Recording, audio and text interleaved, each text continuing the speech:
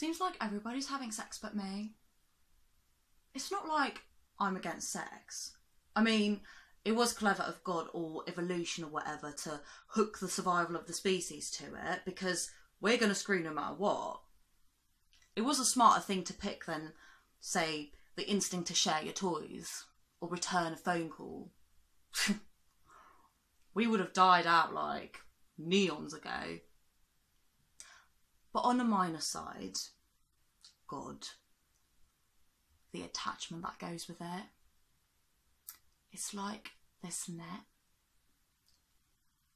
Sex always ends in kids, or disease, or like, you know, relationships. That's exactly what I don't want. I want the opposite of that, because it's not worth it.